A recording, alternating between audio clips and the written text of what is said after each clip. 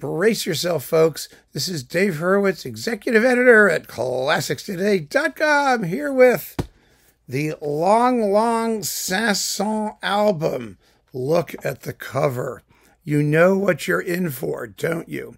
This is one of the most revolting, slimy, sickly performances of Saint-Saëns, anything by Saint-Saëns. It's not even mostly, well, it's mostly Saint-Saëns, but there are two discs here. Let's start with the packaging and presentation. We have to do that because there's a pattern. There's a pattern here. Remember the guy from Iceland, Vikingur Olafsson? You know, every picture was this contorted thing with his hands like this. Remember him? Well, this is the flower. You've got the flower. See, here's the flower. And then we've got the other flower. He's sniffing the flower or licking the flower or doing something to the flower. And, I mean, it's just endless flower things. That's the motive. And it seems to me that Deutsche Grammophon is doing this with all of its pianists. You get a photo essay, you know, and look, there's more. See, there's more. Everything you can do with the flower. It's kind of embarrassing. I mean, all the things that you can do with the flower, isn't it? I mean, and then there's this. I mean, what does that mean? One hesitates to speculate. You know what I mean? So, oh my God, look. And then there, of course, is the hand stuff. I mean, you have to do the hand stuff because he plays the piano, which is a hand instrument, you know, unlike the, you know, left-handed sewer flute or the nose trombone or whatever else he could do. So, the blurb on the back. With this album, Lang presents a treasure trove of musical discoveries. Whose discoveries? I mean, this is standard repertoire for the most part. It really is. Saint-Saëns Piano Concerto No. 2, recorded with a stellar cast. A cast! I mean, this is not a theatrical production. It doesn't have a cast. It has people who play it, you know? But it's a stellar cast. The Gewandhaus Orchestra and Andris Nelsons. Those are his cast members. Who wrote this? I mean, who approves this stuff? Okay, is for the symphony. Wait a minute. The piano concerto, Saint-Saëns Piano Concerto No. 2, we have to do the complete sentence. Recorded with a stellar cast, the Gewandhaus Orchestra and Andris Nelsons is for Lang a true romantic masterpiece that rivals the greats like Rachmaninoff or Tchaikovsky. Did we really need him to tell us this? I mean, it's a standard repertoire romantic piano concerto that's been right up there with the other ones for about 150 years or so. I mean, where has he been? I don't even get to the end of these sentences. They're so messed up. By pairing it with Carnival of the Animals, a whimsical menagerie that has captivated young hearts for generations, Lang continues his heartfelt wish to promote the love of classical music to kids, and it also gives him a chance to collaborate with his wife, pianist Gina Alice. Complementing these works with hidden gems, unearthed solo compositions by 5 female French composers as well as beloved French classics, has created a feast for the ears, promising a captivating experience. Well, it's more like a lacerating experience, frankly, but that's something we'll talk about momentarily. So you see, it checks all the boxes. You've got the flowers. You've got his wife tucked in there somewhere. You've got children, kiddies running around, having a delightful time. And you've got the politically correct female composer angle. I mean, what more could you ask for? Right? It's got everything. It's one of those catch-all grab bag things that promises to combine everything and delivers absolutely nothing. Yes. So let's get to the performances, such as they are. Disc 1. Oh, God. Disc 1 begins with the Carnival of the Animals. Now, there are only 30 trillion performances of the Carnival of the Animals, and it's practically impossible to destroy. They manage. Boy, do they manage. They manage on several levels. First of all, it is the most poker-faced Carnival of the Animals you've ever heard in your life. There's not a trace of humor or wit or perkiness or fun in anything. Everything is on a sort of monochrome blah level of workadayness. The pianos are far too forwardly balanced. You hear like nothing else. Even the roaring of the lion with the strings. All you hear is the pianos going like that. That's what you hear. And so it goes. Let's see. Hens and chickens. Okay, well, what are you going to do with that? Jackasses. Wow. What a flat-faced performance of that for the two pianists. And then we've got, let's see, tortoises. Oh, my God. Yes, you think you're going to die before they get through it. It's just exaggeratedly boring. How do you exaggerate tedium? That's the question. Well, they figured it out. You play the piano part very softly, but because the orchestra is so far back and so poorly balanced, it's even further behind. It's like, it's just, it's horrible. Absolutely horrible. The elephant, the waltz, it's a waltz, right? And the tune is in the bass, which is where the humor is. And it's the Dance of the Sylphs by Berlioz, which is supposed to be light and airy. It's very humorous and witty. I wonder if they even know that, because all you hear is the pianist clanging away, boom, clank, clank, and somewhere underneath there's a bass trying to be heard. It just gets worse and worse and worse as it goes. And pianists is the worst.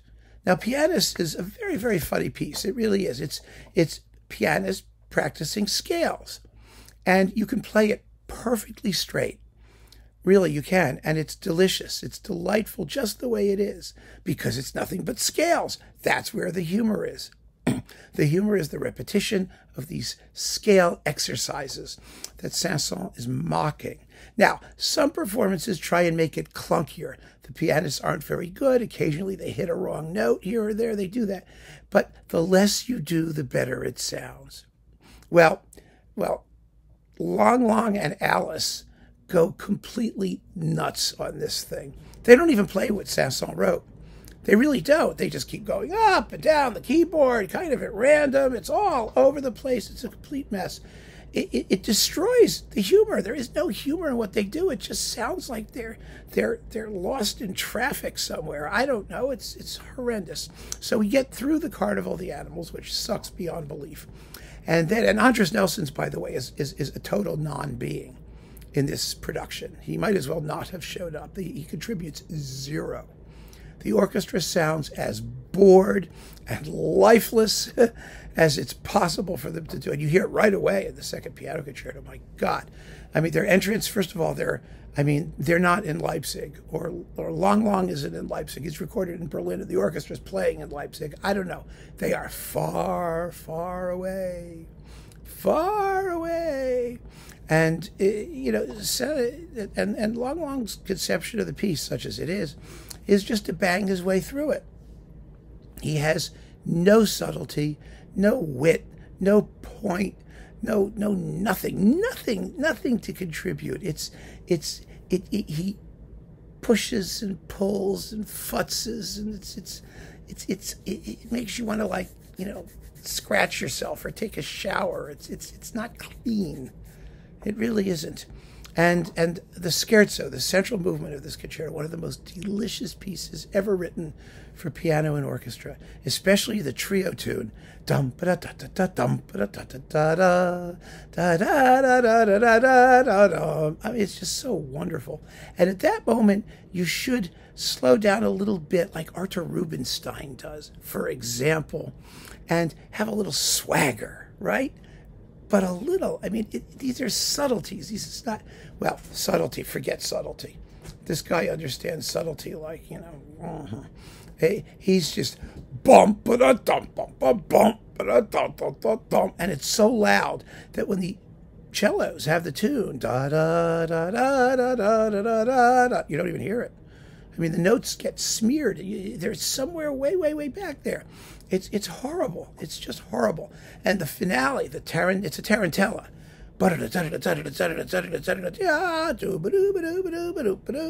that sort of thing. I mean, there's no ferocity in the string playing. The loud orchestral chords, bah! They're supposed to come in. They're nowhere. They have no presence at all. The orchestra, like I said, might as well not even be there. I mean, the recording of the piano is kind of glary, and it's just abysmal. Absolutely abysmal. Now, that's the main program.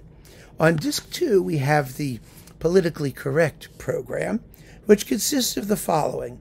The most horrible pavane for a dead princess you've ever heard in your life. I mean, it's a pavane, it's a dance. It has no rhythm. He's pushing and pulling and slipping and sliding and schlumping and frumphing, and you almost don't get a sense of melody. It's really, really bad. It reminds me of what Ravel said. Remember when Ravel wrote The Piece and the Pianist, it became very popular to Ravel's great annoyance, and pianists played it all the time and made him listen to it, and they played it badly. And he said, a pianist sort of went, "Hey, what do you think of my performance of your pavane pour un enfant défunt?" And Ravel wrote, "J'ai écrit un pavane pour un enfant défunt, pas un défunt pavane pour un enfant." In other words, I wrote a pavane for a dead princess, not a dead pavane for a princess. Well, this is the pavane défunt pour un enfant, the dead pavane for a princess. Then we've got Debussy's Petite Suite with Gina. Alice pops up again for that. Again, there's no anything here. I mean, it begins with En Bateau. Right, that beautiful piece. Da, da, da, da, da, da. I can't do it. Never mind. The point is, you're in a boat on the waves, sort of trolling along. That's what it is. This is dead, deader than dead. It's dead. It's if death could die, this would be that dead. And the ballet at the end, it's just narcissistic. Slippy, slidey, slimy navel gazing. That's what it is. Then we've got some horrid transcriptions. The Foray in Paradisium from the Requiem and the Flower Duet from Lacme, all of which are performed with this highly perfumed post-Liberace sort of, and that's not fair to Liberace, because Liberace was a fine pianist and a wonderful entertainer. These people are neither. They don't play well, they don't entertain. So they just muck with it. And then we get a virtuoso piece, because you can't have nothing but, limp noodle music, right? So we have the Toccata, which is the Saint-Saëns Etude, Opus 111, number 6. It's the toccata after the finale of the Egyptian Concerto, the 5th Concerto. Now, this toccata has been played 1 billion times now. It's actually rather popular. You can find it on YouTube with a zillion pianists, most of whom do it much better than Long Long does. It's a great piece. You can get, there's a couple excellent recordings that have it. There's François-René Duchable, I believe, who did the etudes on Erato, and there's Piers Lane on Hyperion, which is a wonderful disc. I have it on my phone. I listen to it all the time. So it's a terrific piece. It's exciting and it's fun, and you have to know where the melody is, and you have to be able to clarify the thickets of notes. Well, this is the most. It's a horrifying mess. It's the most mindless run through. The very opening just sounds like he's like leaning on the keyboard, like rah, rah, rah, rah, rah. It's not. It's bump, ba-da-da-dum, bump, ba-da-da-dum, bump, ba-da-da-dum, bump, ba-da-da-dum, bump, bump. This thing has to have shape. You have to do something with the thickets of notes. And if you know the finale of the Egyptian Concerto, then you already know how the music is supposed to go anyway. God forbid Long Long should play the Egyptian Concerto. Wouldn't that have been different, to not do the obvious thing that everybody in the universe does? What really fascinates me is the hypocrisy of this. Here's Long Long having discovered the Saint-Saëns Second Piano Concerto, as though people shouldn't know it or don't know it, while as one of the great romantic concertos, while at the same time, in choosing the second concerto, he's doing the obvious thing. He's playing the piece everybody already knows and has already heard 1 billion times, and ignoring the other 4 piano concertos that Saint-Saëns wrote, which are wonderful. There's if you want to make a discovery, make a discovery. right? Don't discover the obvious. That's insulting our intelligence. It really is. And the intelligence of everybody, even people who don't know this music, it's insulting their intelligence too. Because they're going to go away thinking, oh, look, he discovered this concerto, ignoring the fact that there are 750 other recordings of it that are better. I mean, that's the dishonesty, you know? So we get that. Then we get the Forêt Pavane played seemingly on one finger. You just hear this bloop, bloop, bloop, bloop, bloop, bloop, bloop, bloop, do, do, do, do, do, do, do, do, do. It always sounded like the Taster's Choice coffee commercial, but here it doesn't sound like that. I'll give them credit. It doesn't sound like anything. Okay, then we've got some ladies. The ladies are all sort of clumped at the bottom. There's a clump of women. So now we're at the female clump section. Louise Farring's Etude number 10, Charlotte Sohy's Song Without Words, Opus 30 number 4, Germaine Taillefer's Valse Lent, whatever you want to call it, and Mel Bonus's La Toute Petite Standard, and Lily Boulanger's D'un Jardin Clair. It's nice that he did this stuff, but there are a billion other people who've done it before him. I mean, these are not discoveries. Again, there's a point at which, you know, you can't just do a clump of women and say that they're discoveries. People have been working on this stuff now for the better part of a decade, and wonderful recordings have come out dedicated to just these composers. Taillefer, Mel Bonus, Charlotte Sohy just had a 2-disc or 4-disc collection. Yeah, it was 4 discs that I reviewed. You know, it was, you know, on Bruzon, you know, the Bruzon label and all that stuff. There's Compositrice, that big collection of French lady composers. There are all these very fine female pianists, better than Lang Lang, I will say, who are recording this music. It's not a discovery anymore. I mean, I think when Lang Lang wakes up in the morning, it's a discovery. He's still there. You know, I mean, what is there being discovered? It's on a major label. Deutsche Grammophon discovered it. You know, that's one of the things that major labels do. You know, they ignore the rest of the musical world. They pretend that until they do something, it's never been done. And that's the biggest lie of all. And for a lot of people, that's true because they have the distribution. You know, they have the clout. So people think, oh, look, and this major artist is making a discovery. Well, he's not so major. I mean, I guess he is in China. I don't know. I've defended him. I defended him many times because I think that he was given short shrift because of his populist angle. And you know, from Yuja Wang and from Lang Lang and these people, I like that. I don't have any problem with the populist approach, the populist appeal, as long as the musical results are first class. That's what matters. So anyway, this abomination ends with The Swan, which we already heard horribly done. Well, not horribly done, but boringly done in Carnival of the Animals. And it's boringly done here, only with more rubato. Oh, it's a swan going through a wormhole. It kind of, I don't know. You know, there is a bagel shop across the street from where I work. It's called La Bagel Delight. I don't know where the la came from. I never knew that bagel was a feminine noun in French, but it's called La Bagel Delight. And it's about as French as a bagel. I mean, it's a bagel shop. And they thought possibly that putting the la in front of it and giving it a Frenchified thing somehow makes it classier. I mean, if it's a food thing, you have to have a French thing in front of it. If it's verbal and like a commercial, you have a British voice because that makes it classier, theoretically. You know, so you've got like British accents, French grammar, because there's no way, frankly, that British anything is going to make food appealing. I mean, that's another subject, isn't it? But La Bagel Delight is about as French as this is. And I'm not talking about it, you know, he's Chinese and so he can't do French. It has nothing to do with that. He can't do French because he's just not very good. And because he doesn't have the taste and he doesn't understand the idiom and he hasn't been paying attention. Because none of this stuff is inherent. This can all be learned. It all gets fed into you.